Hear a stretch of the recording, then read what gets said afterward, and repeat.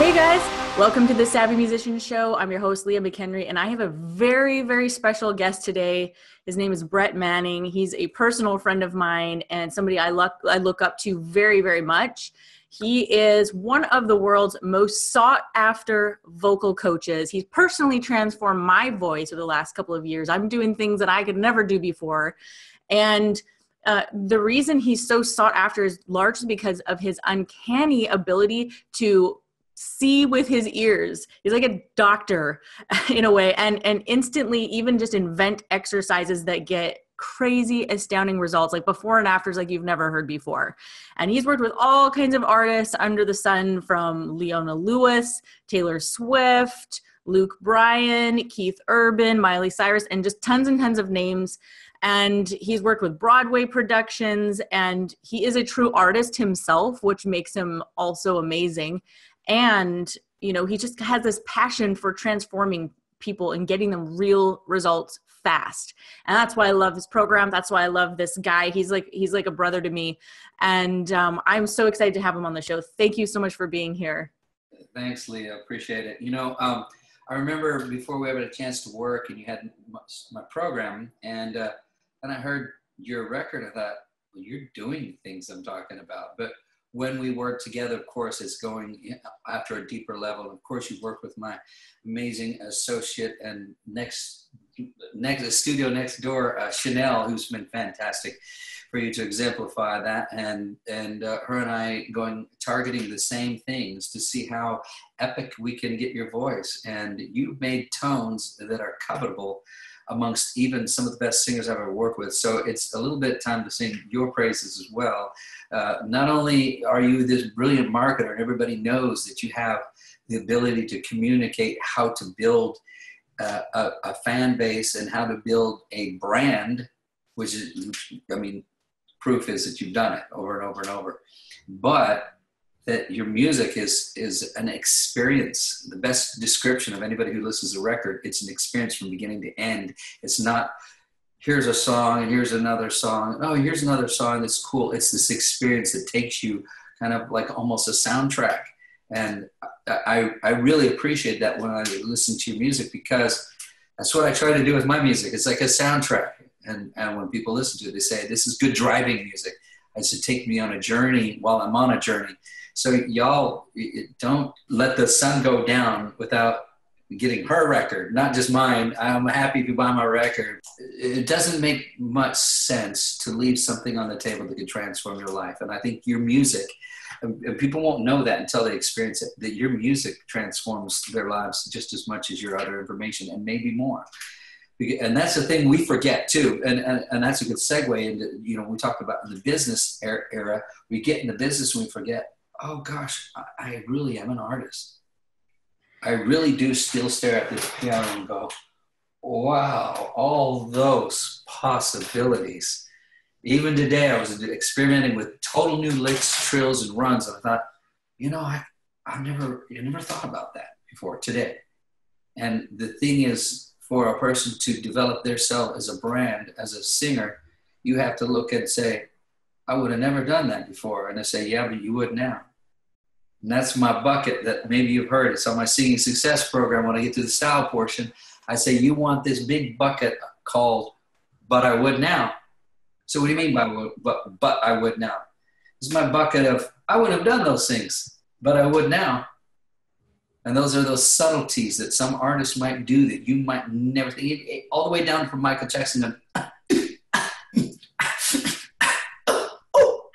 you know, all those little percussive little hits that he does, or Prince going, yeah, you know, getting that, you know, when he does that, it's just so exciting.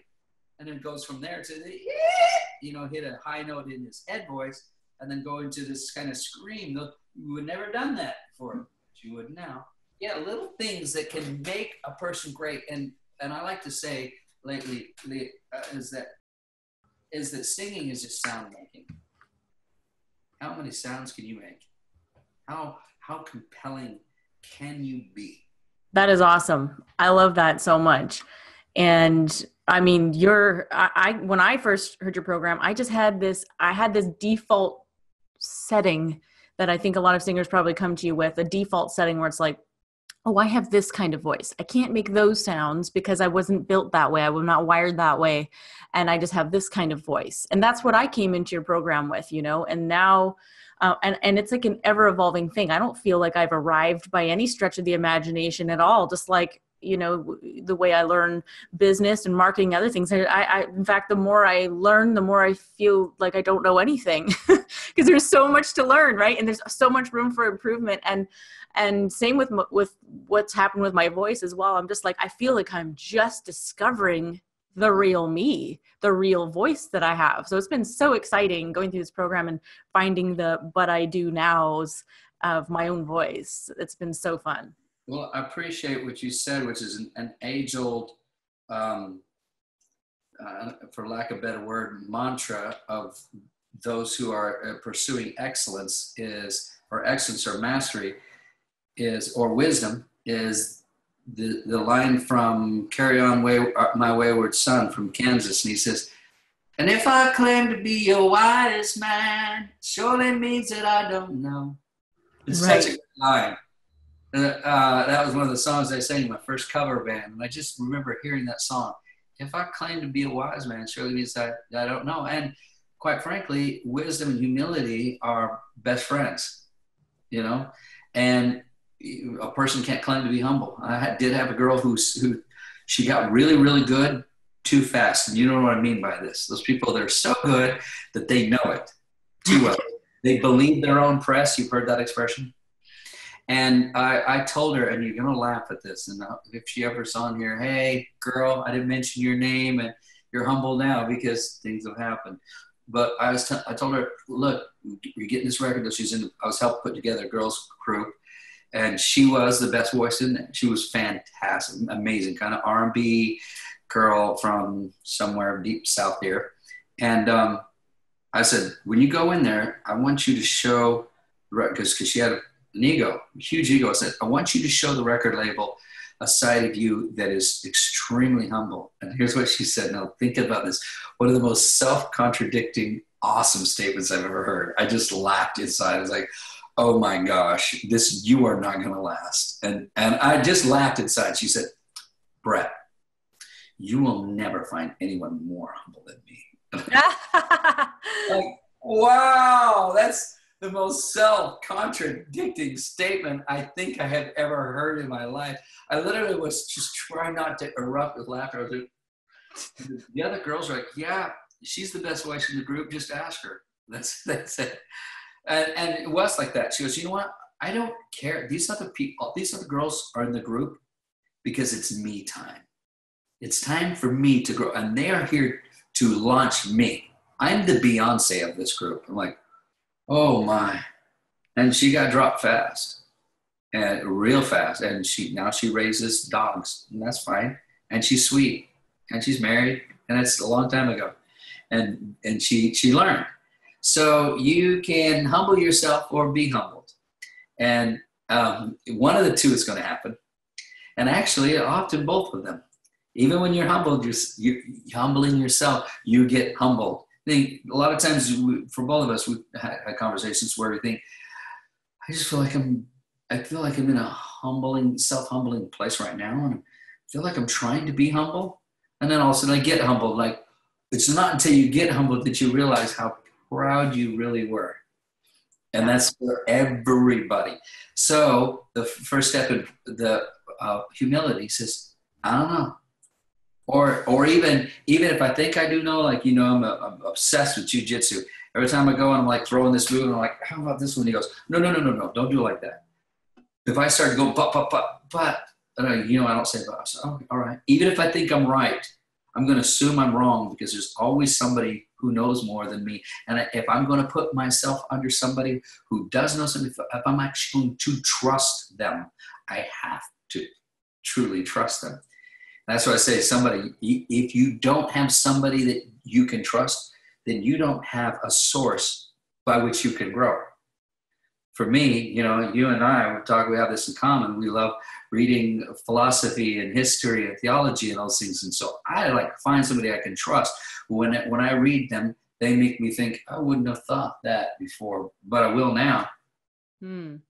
See, knowledge And wisdom should change you. That hunger that drives a person is the humility that says, man, you need to be climbing a mountain and look and not be disappointed with how far you've come. That's not far enough. I'm only halfway up. But you can't be like, look how far I am. You have to look at halfway up the mountain, look and say, wow, look at those tiny houses. I can't believe I've come this far. This is exciting. And be a little happy with that. And then turn around and they're like, oh, look at the mountain in front of me. Holy cow. And not be like, oh, look at the mountain. I haven't come very far. There's a mountain in front of me. That's self-defeating. And the other one is pride. Like, I don't need to go any further. I'm higher than these people. All I know is I'm better than them. Instead of, look how far I've come. Look how far I get to go. Mm-hmm. People tell me, he said, Brett, what would you say about your own voice with you, what you're doing? I said, well, first of all, I beat the living crap out of it, of teaching. So in that sense, it's 10 times harder for me to grow than other people. And I said, and people say, it sounds like an excuse. It's a reality, actually. A reality that I've chosen for myself because I want to make as many people great as possible. I said, but it doesn't stop me, this reality. I look at it as I say, if you have $1 million racehorse, would you use it to pull a plow? No. That's why my great divas, I have a hard time letting them teach for me. I say, oh, you're so good. I say, you don't want to use that $1 million racehorse to pull a plow. And I said, but when I pull a plow, after I plow that field, I plant seeds and I grow singers. And I love it. So it's kind of been a sacrifice in a way because of this other passion that you have, obviously, and I'm the same way, being like an artist and a coach and business person and trying to, live that as, the left brain and the right brain together. It can be challenging at times, and you do make sacrifices as a coach for the people that you love and serve. And that's just part of the gig, right? That's right. Absolutely. And the one feeds the other. That's all I could think about when you're talking. My mind just kind of exploded, like the sacrifice you make. But the sacrifice is what feeds the other one. And they feed each other. You being an artist feeds you as a coach. You being a coach feeds you as an artist. Both figurative and literally puts food on the table. And absolutely. So even for me as a coach, when I talk about that mountain in front of me, I'm excited. Like, give me that mountain.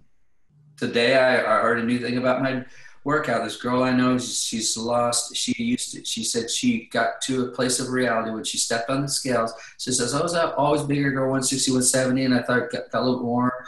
And I didn't want to know if I was over 200 pounds. And she said, in high school, a girl from Kentucky, good friend of mine, she's got all over her profile, her story. She says, when I stepped on the scale and I was 226 pounds, I was like, what happened? And she said, and a switch flipped. And she goes, no more. She cleaned out her cupboard. She went online and started reading everything she could. She knew that if I ate fruits and vegetables and exercised, I'd be healthier. So I'll start there. Fruits and vegetables. Immediately got down to 180 with like a couple months.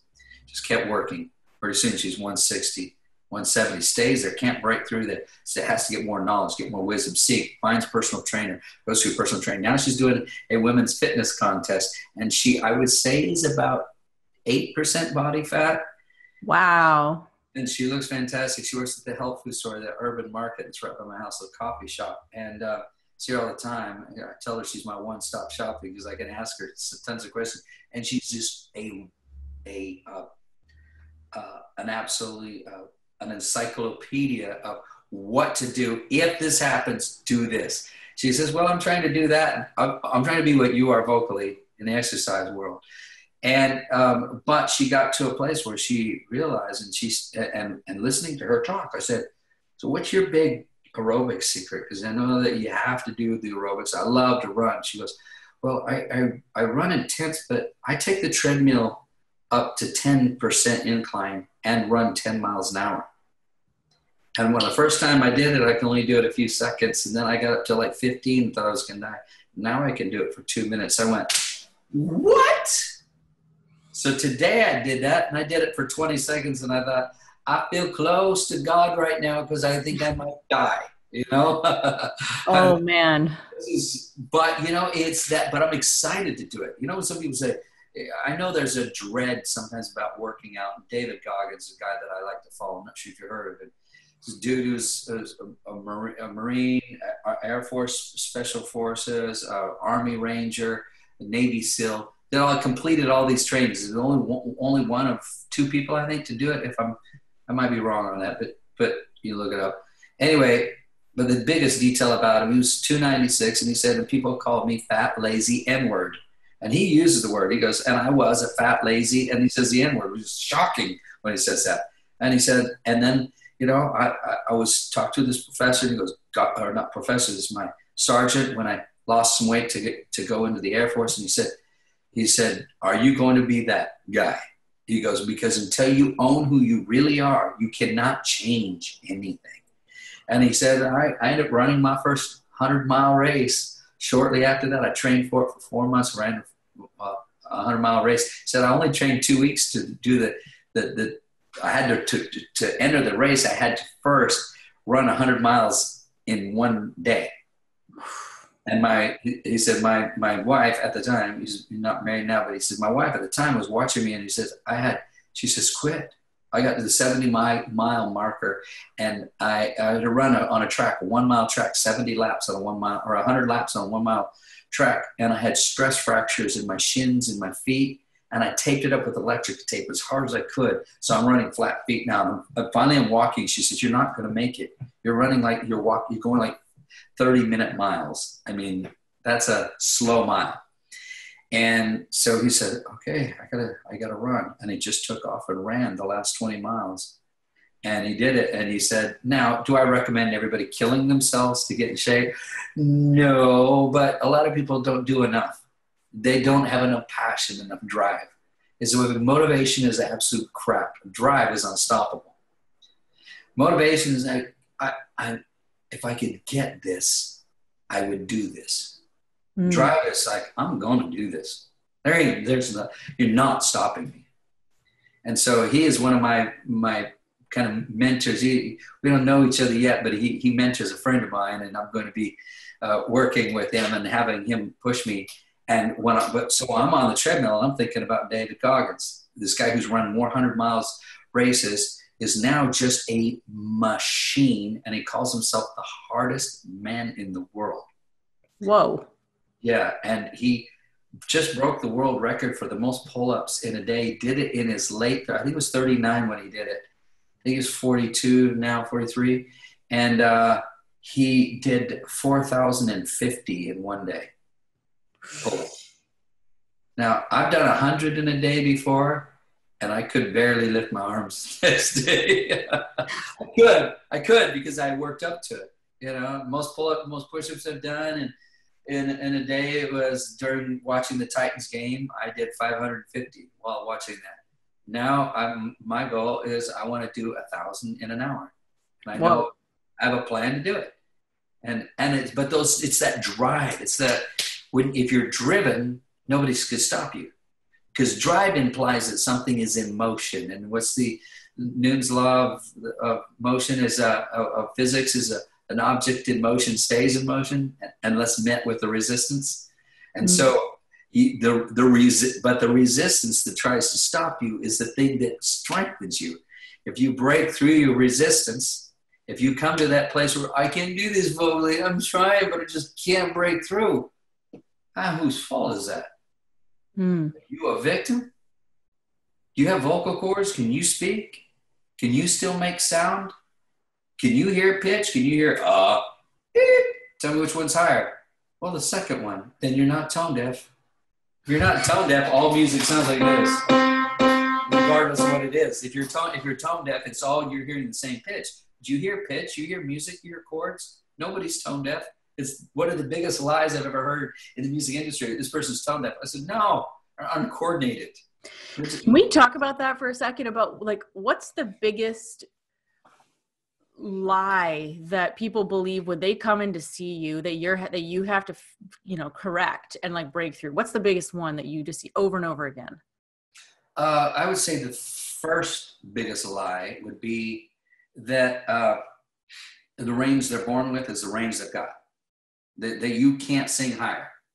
I've had somebody go, a lot of times this people say, well, you can sing a little bit, or you can push your range a little higher. You don't push your range higher. You coordinate it higher. So it's like I always talk about, of course, imagine if somebody's in a concert and they go,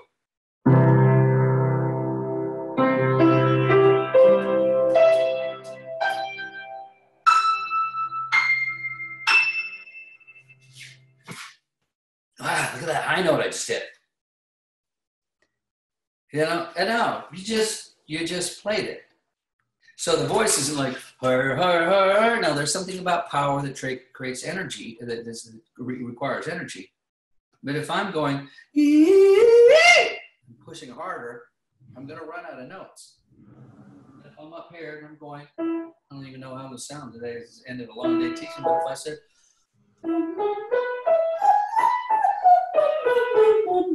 it's almost to a woman's size C. If I can talk it, if I can find it,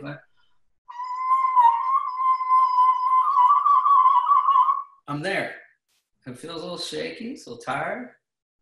So fatigue is one thing, but strain is a whole nother. And if you have to strain to hit that note, you're never going to get it right. And I can be tired and hit the note, and if I dig deeper, I'll get a little more into it. But if I can get into that note because I just found it instead of forcing it, and if I know there's a recipe, if I know there's a pathway to get there, and all I have to do is tell you is like, and you know this because you've experienced it like in dramatic ways, almost traumatic, is like, hey, follow me, it's this way. And they go, really? You just walk this path. Just walk, just do these exercises. My kids sing in their mix so ridiculously easy. If you get on my Instagram, my kids are doing it. I don't know, but I've been told. My sister goes, I don't know, but, or my daughter, his sister, my little son's sister, 10, 11. She goes, I don't know, but I've been told. He goes, I've been told to make my lunch. I've been told, and they're making their lunch. And they don't know I'm filming them. And they're wailing up high in their mix. And they're not thinking about it because nobody told them it was hard. That's amazing. That's amazing because we've conditioned ourselves to believe things that have then they manifest as so, right? Yeah. Yeah. What does Henry Ford say? Whether you think you can or you can't, you're right. Positive thinking without the wisdom to accomplish it would accomplish it, is utter crap. Thinking well about yourself.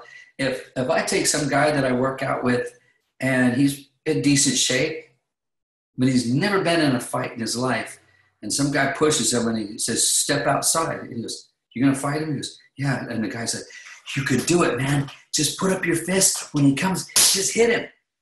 And that guy goes like this. He moves like this. And he grabs that arm and he pulls and he arm bars and breaks his arm and chokes him unconscious. You know, the thing is, this guy has no training and he has no plan. The training, you have a plan to train, and then you train, you get good at something, and then you have a plan to fight, a fight plan. Like what you do. You provide for people a fight plan. You're fighting for your place in the industry. You're fighting for some relevancy. So having this positive image of what you think you can do and not having a plan or a direction on how to do it is what we call insanity. Doing the same things over and over, again, expecting a different result because, well, somebody programmed me to just believe in myself. I said, I can believe all I want that I can rip that guitar to shreds, but unless I play with the metronome and continuously speed up my scales every day, unless I have exercises that I can do that can actually transform me, it won't get better just sitting there. I have to pick it up.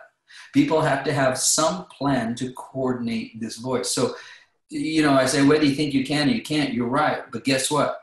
I said, kind of, you can't because you don't know. But once you know, you find out. The guy came to jiu-jitsu and, you know, so my coaches tell me you use jiu-jitsu expressions way too much, Brett. People can't relate. But it's ground fighting. You know, it's choking and submission. And this big wrestler came, huge guy. And he said to my coach, big, ominous-looking guy. And the guy said, hey, man, what I just want to kind of come in here and test my skill level, see where I'm at. He goes, what's your first day? You're a white belt. You're a beginner.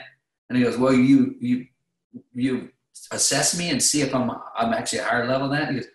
He goes, well, I guess. And he goes, well, give me like one of your best fighters. You know, I want to roll with him. I want to grapple with him. And he goes, Brett's average, and he's the oldest one. You can fight him. You can roll with him right now. And the guy looks at me and he goes, no offense, man, but can you give me some young big hoss to go with? You know, one of those big dudes. And I go, no offense taken, man. You might beat me. I don't know. I've never grappled with you, so I don't know.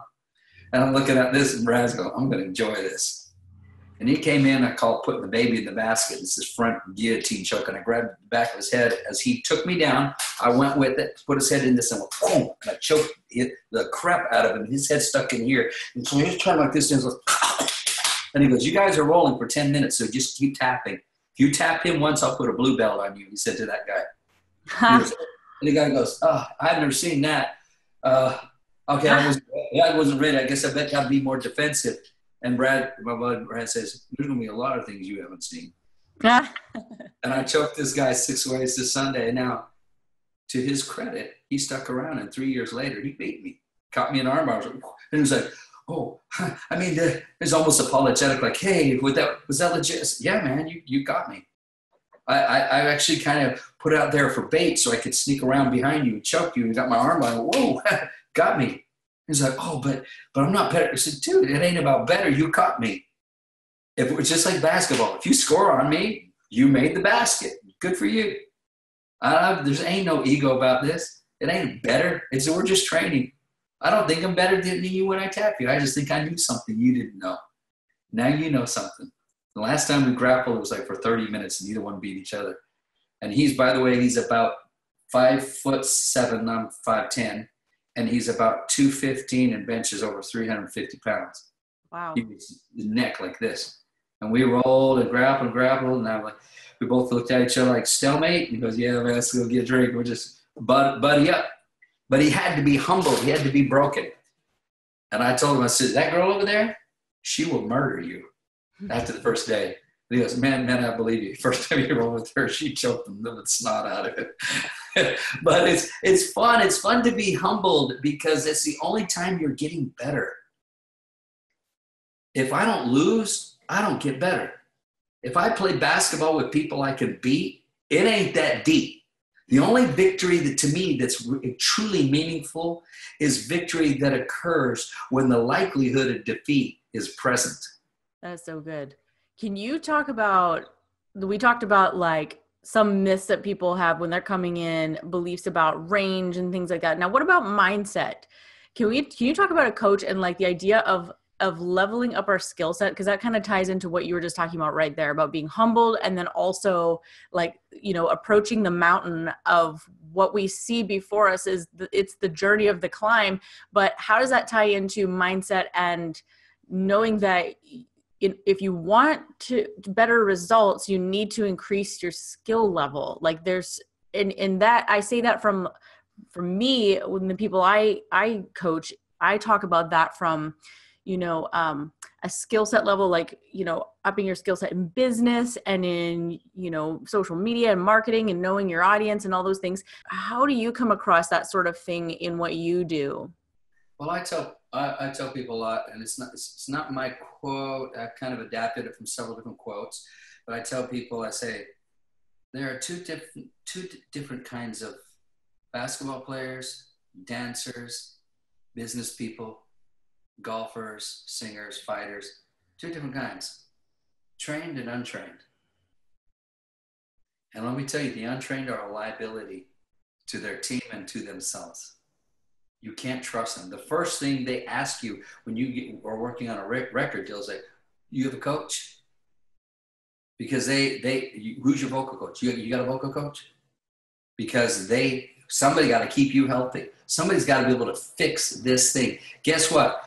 Pianist, you never need to fix him.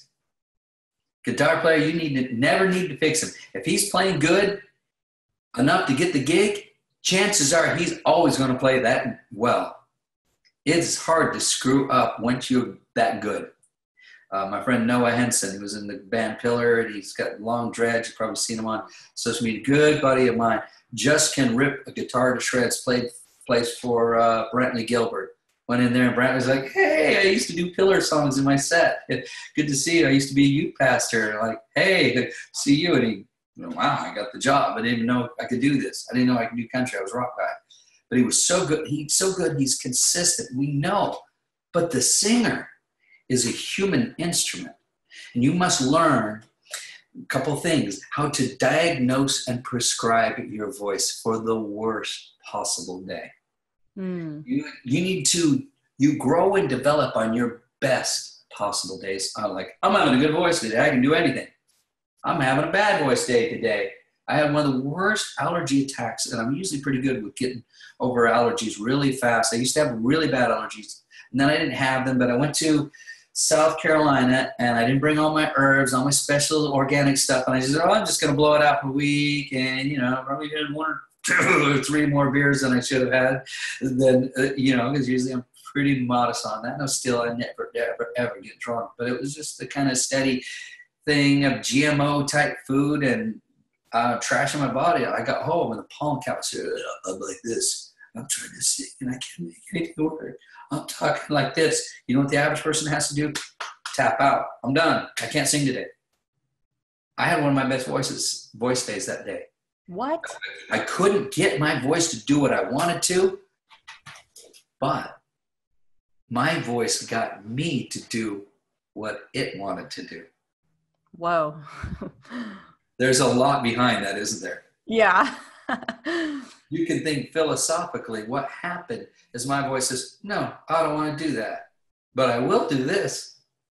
Oh, wow. And I remember my whistle was like completely gone. And that's the thing that's always there, even when I'm really, really bad. But my F, what I said, cause I've taken my time. I just remember what's happened to my voice? And guess what? It's still there. And I don't even know how I got it. So on my worst day, I could still climb a little bit of that mountain. And actually there's another mountain over there that I haven't ever explored, but I kind of have to be with broken legs to walk up that mountain. That's really cool, because there's so much that we can pull out of ourselves, but only when it kind of hurts in a way, when there's something at stake, I find that if it's easy, you don't even appreciate, your accomplishments in a way. It's just, you have to have that struggle. And so I love that, learning how to pull that out of you on your worst vocal day. That's amazing. Dolly Parton says, find out what you do well and then do it on purpose. That's cool.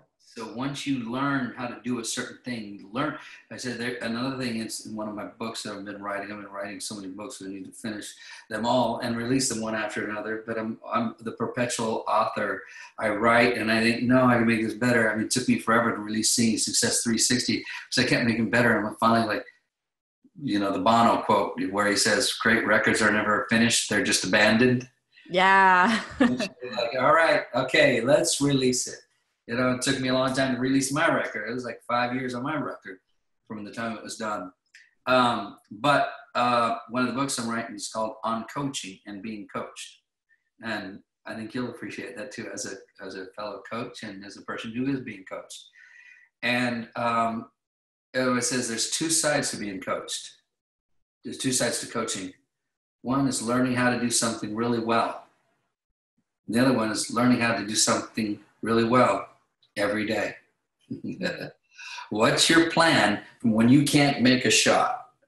I mean, I have bad vertigo. I've been going through some concussion training or concussion therapy recovery stuff that's been helping me neurologically. I guess the concussions have hurt my voice because my C5 vertebra is off and it pinched a nerve that goes to my vocal cords. And so I thought, okay, well, that makes sense. So that's why some parts of my voice are a little bit, but see, because it is multifactorial, the temps, technical, emotional, mental, physiological, and spiritual, and all five have equal ultimacy in developing the voice. And if one, the weak link will hold you back. So for me, the physiological is as much eating healthy and strong lungs and all that other stuff, strong vocal cords, strong technique. But physiological, well, there was the fatigue that was setting in, but I didn't know I had like a pinched nerve there that was caused probably from one of my 6 or 7 concussions that we probably counted up as we started talking. He says, those are cumulative. And so I can have those excuses, but it's up to me to do something about it. So when I'm diagnosing a voice, I'm saying, here's the exercise that fits your voice. My program is kind of it's kind of like a P90X. Everybody can do that and get in shape. Mm-hmm. You go to a personal trainer because, okay, I'm in shape, but now I need to kick butt. Now I need to be way past my competition. Now I have to break through. And it's important that singers don't see singing too much as competition except for with themselves. Inescapably, it is competition with others. And here's why I say that. I tell them, first competition with yourself. And you've got to be beating yourself. But it is with others, not in the sense that you have to sing better than others, but you are competing for ears. And the question you have to you have to be able to answer is, why should I listen to you? Exactly. And we have such a short amount of time to capture that attention as well, like such a short amount of time. So it's like every second we're singing is precious time that is either going to, capture somebody for life maybe, or they're just going to be on their way. Like the album I'm releasing this year, there's no fluff on the album at all. And I want to make sure that every single note I'm singing, every song on there is like, the best that I could make it. And then also being able to humbly just like let it go at some point too, because you can't work on it forever. Yeah, it's like the author, it's just like the book is never finished, the album's never done, but you gotta just resolve and part with it at some point and then work on the next thing. I'm already working on the next thing. So yeah. And that's what we do. That's what we do as artists. I have all these quotes on this board here, right? I've got all these wonderful little quotes here that I'm always coming up with. And up in the top there, it says, I would rather be dangerously interesting than technically boring. Wow. I like that. Now that's a quote from me because I'm a safe singer. I tend to stay on the safe side of things. When I came to you, you're just like, I got to tear you up a little bit. And that's what a coach should do. Yeah, absolutely. Because the thing is, too, what people don't realize, the more technique you have, the more loose and reckless you can be and still be okay. I mean, before Steph Curry was Steph Curry, there were thousands of hours of dribbling drills where he learned ball handling at a level that people hadn't seen. And people say, he's such a great shooter. He goes, I'm such a great shooter because I'm a great dribbler. It starts with just bouncing the ball. If I can't control the ball on the floor, what makes you think I can do that in the air? Which is so great. He's just extremely wise. And my son has become obsessed with basketball. He's 11. He's got a great arm. He could be a quarterback. I love the fact that he loves sports. He loves music. He's very, very passionate, very driven. And as is my daughter. She's more emotionally driven. He's more like cerebral, like I'm going to get this. And so as basketball, he's now practicing his dribbling an hour, 2, sometimes 3 hours a day. And he's fantastic. And I've seen him juke kids that are way much older. This like this fast movement. I told him, I said, all you need to do is that to get a person out. You can do a big movement or go like that. Just head move and just go like this. He'll do this. You see the person flinch. And then if they don't flinch, he'll cross them over. And his movements are so fast and so subtle. And he takes every movement that I teach him and masters it. And I will say masters it at 11. There are things that he has mastered. And here's the bigger surprise. This is his second season playing basketball. He just finished, which means he only played one season before. So if you think about when the season starts in January, he's only been playing basketball for a year and 4 months. Crazy. And there are people think that he's been playing all his life. And it's when you are diligent, you appear more free. Discipline brings freedom, as we know. But Yeah. those who are antinomian, that thinks that I hate laws, I hate structure, I hate order. Law sets you free. Structure sets you free.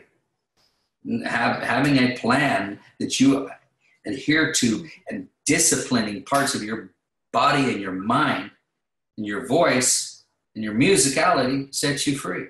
Because I know theory, I can play, there are way better pianists everywhere. But what I know is that I can sit here and play for days and not think about what I'm going to play next. I'll just keep going. I can just create because I know the instrument. I have freedom with it. I know it inside and out. I've played just enough Chopin and Bach and Rachmaninoff, just enough to know that I'm not very good. But then I can't play those concert piano pieces. I can play like a page or two of them, but I understand it. And because I can understand it, I can come to my level of music and be way more than what I need. And when you are way more than you need, then you develop subtlety. And for a person to develop themselves as a brand in the music industry, to get that stamp, that signature, they have to be able to say, if you can be like Haley, you saw her with that lesson with me that used to be up, manager doesn't let us keep stuff like that up forever, and I understand it. But she says, I am outside, I've been waiting for the sun with my wide eyes. I've seen walls that don't belong. There's nothing else going on. It is, I am just singing the notes. I'm not going dynamic, and you're paralyzed by her. And she can do runs and trills like Mariah Carey, for real. She can be, there was a time where she was doing these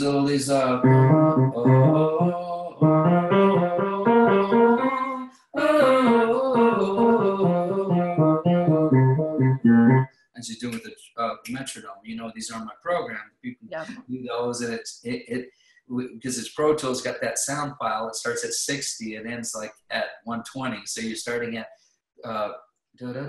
you're starting at 3 notes a second, and then eventually you're at 6 notes a second, which is really fast. But you don't feel it slowly turning up that tempo as you're going, so you don't feel yourself like speeding up. But I used to do that with her, and pretty soon she was at 180, and then finally 200. That's 10 notes a second. She's got runs that young Mariah Carey would be like, oh, girl. Whoa. And people don't know that. And what happens is they sense something when she did that airplane sonnet. Wish right now, wish right now, now. It's because she's done thousands of times. When you're dribbling a ball thousands of times, you get somebody's in front of you, you're like, I'm not that good of a basketball player. I don't play that often, but I've got a couple moves that I've mastered, and I'm going to get you at least twice. But you're not showing all your cards at once. That's the mystery, and that's the secret, and that's the magnet, I think. Because like then you have this underlying confidence. You're just like, I know what I've got, but I'm not giving it all away right now, you know? Precisely. And then that's what I think it's like, I don't need to, right? And then it's just like at the right moment, at the right time, bringing out the right thing, and then making a huge impact. Right. And you and I have talked about, these people who like belt, like that's all they do now. It's like, so they became famous for their amazing belting or whatever, but now that's it. That's like the only tool in their toolbox now. And then it's not even impactful anymore. That's right. I'm so glad you talked about that or brought that up, because I tell singers who like have voices that are too trained or too good, I tell them, say, look, unless you can get in here and sing Mary Had a Little Lamb and Move Me, I don't think you're a singer yet. I think you're just a vocalist. You're not really singing. And they'll go, Mary had a little lamb, little lamb, little lamb. No. Is that what the song's about? I said, if your kids are on the Titanic, I want you to think this, Leah. Really, you saw the movie, right? What's the most emotional scene in that movie? What's the most emotional? Oh, there's a few, but like when they're hanging on for dear life and he's slipping away into the water. Not even close. What is it? Everybody, and I'm like, hey, that's relative, right? It's subjective. Emotion, that's my emotions. The reason I say not even close, and I say that with confidence to everybody, because everybody blocks out the most emotional scene because it's too heavy. What is it? You have to There's remind a me. mother who is locked down and she can't get up. She's in the lower levels and she's putting her kids down to sleep. Oh man, yeah. And imagine you're putting your kids down to sleep and you know you're going to a watery grave with them. Yeah. And the cold air. And this is the interpret. This is once you have the chops, then it's get the mind and the soul connected to that. Like I say, singing with soul doesn't mean singing with lots of licks and runs. It means taking your soul and putting it right in front of the music. So I tell people, say, so whatever you believe spiritually, if you don't believe you have a soul, you'll sing like it. Dang. So start like with that. Singing with soul means singing with your soul. I said that to Leona Lewis yesterday in her session. She goes, oh, yes, yes, yes, yes, yes. She got so excited. She's so cute. She's adorable. That's good. That is really good. Yes, I said, sing with the soul. I said, so you're on the Titanic. And imagine you're young. How old are your youngest kids? My youngest is 3. Oh, and what else do you have after that? What's next age? 6, Okay, so 8, 10, 12. So imagine your 3-year-old, 6-year-old, they're sharing, that's just you guys. And the ship is going to go down and you're locked down and you can't get up. You're pounding this icy, icy cold water, the frigid air starting to just chill you as the heat goes down. And the lights are flickering and even popping. And you're saying, this is over. And the cold water rushes underneath there. You can smell the salt, the brine, the fishy smell of the water, the ice cold water, and it's coming over your feet. And as the water goes in, your calves start to tighten up. And you see the water hitting the bottom of the mattress. And you're going to sing for them. Would you be like, oh, yeah? I would say, I would see them and I'd go, say, Mary had a little lamb, little lamb, little lamb. Mary had a little lamb whose fleece was white as snow. Oh, Mother Mary, where did you go?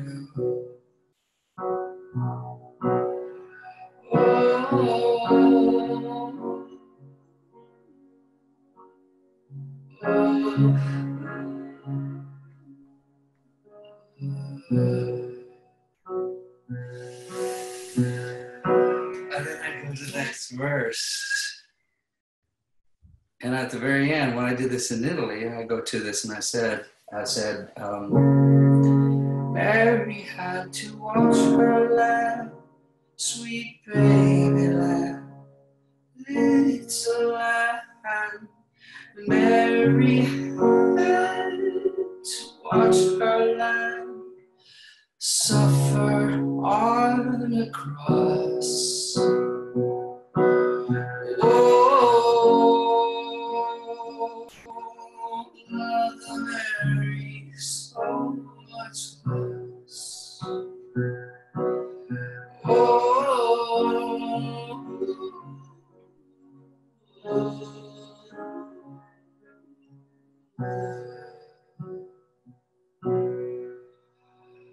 get to the very end and said, Mary had a little lamb who washed as white as snow.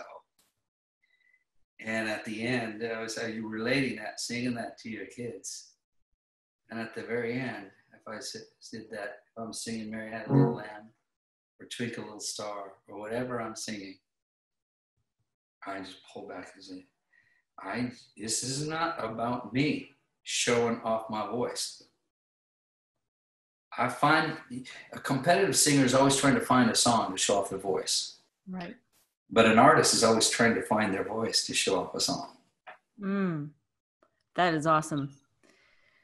I feel like maybe I identify with the story you just told to you, because I am a mother, so I can just like, I sing those little songs to my kids, you know, and I sing them to them at night when I am actually putting them down for the night. And I can just imagine like, yeah. And when I'm singing to my kids to sleep, I don't show off my voice at all. It's not about that. It's about them.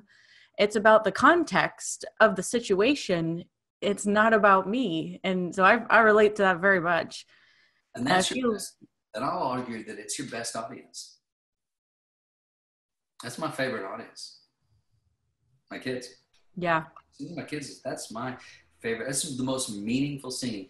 I say, yeah, I sing, I do for, you know, I sang for this thing, and they're like 10,000 people there. You know, somebody asked me to come up and sing a song at this little conference I think I was at. I got up there and sang.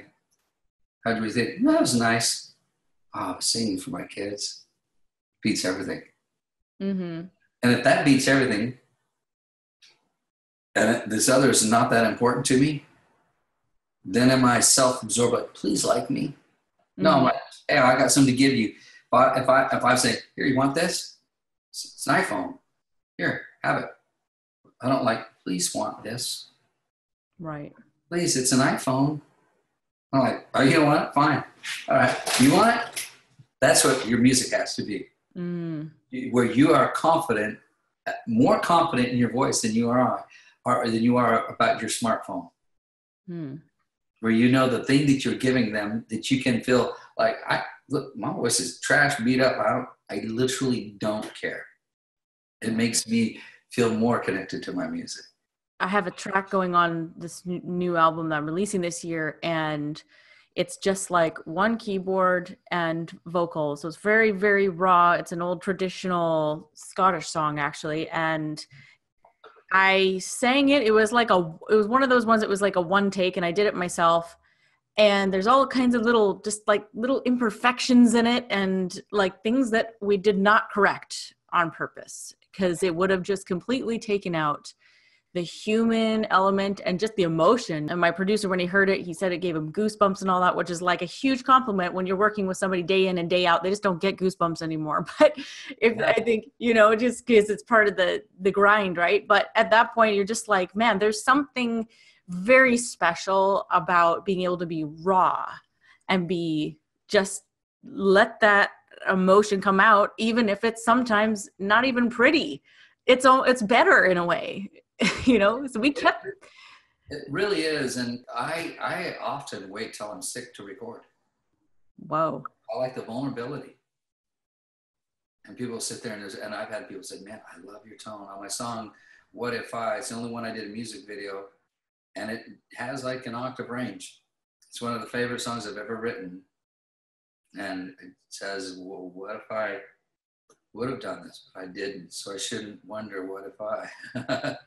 But the message is very clear on sovereignty and providence for life, that there's something sovereign and something providential that's happened in my life. And so asking what if is really a stupid question, but go ahead and I'll ask it anyway. So I'm not going to like belt that song out. And I waited till the day after I lost my voice. I couldn't talk. And the engineer was like saying, hey, you want to wait another day and do this when your voice clears up? And my producer looked at me and goes, no, just let him sing. And he smiled. He knows what he's doing. And he goes, are you sure? He goes, the producer goes, yeah, just let him sing. And he goes, and then my producer said, and I'm not saying that I'm good for me. There's thousands of millions of people better than me, and 1,000 people better than that. I just need to be good, a good me, a great me. But I wanted to be the worst on that day, so my voice would be vulnerable and in my tone. And my producer looked at the engineer and said, I told you. And then the engineer was like, dude, that was ridiculous. And it was 2 takes. We comped 2 takes. Wow. See one line over because he changed the word. He goes, hey, what if you just said, instead of if I were, said what if I, just say if I were, instead of what if I on this line. I said, okay, I like that. So that's the only line we punched. takes, and it was done, and we knew it was done. Because you got that rawness in there and that emotion in there that you were just able to leverage the raspiness and that sickness. You just like harnessed it, and then it just came out, which is perfect. You know why I didn't want to sing it again? Because even when I waited for me to have a really bad voice day, I didn't want to sing it again because my voice is starting to come back. Oh, crazy. You're a crazy guy, man. This is awesome. I love it. You gotta be crazy. Maybe we'll do another one of these where we're talking about the insanity that it takes to succeed. There's just so much there's so many places we can go with this.